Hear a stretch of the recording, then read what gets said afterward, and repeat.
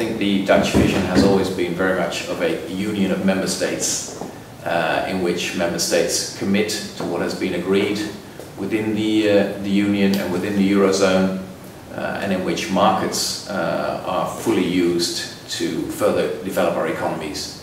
Very strong emphasis on member states sticking to what is agreed and doing their part of becoming more competitive and using the markets that we've developed.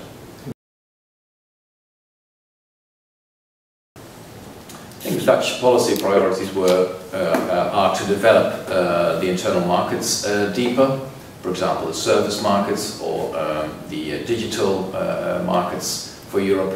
I think there's a huge economic potential there. And second, of course, we need to become much more competitive as a Eurozone, becoming more robust and preparing for possible future economic shocks.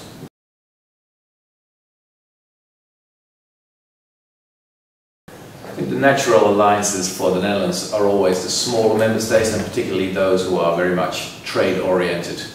And Ireland is, of course, an obvious example.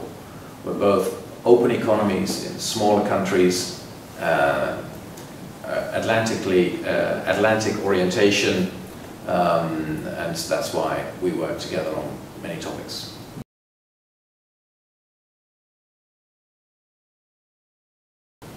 Well, the different proposals on the future of the monetary union are still being debated.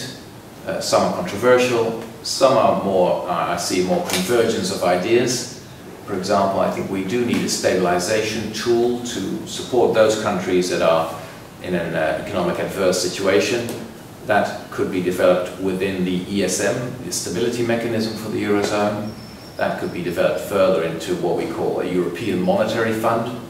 And another instrument, I think, should be within the EU budget, available for all member states, to help all member states to converge towards a higher economic level of development.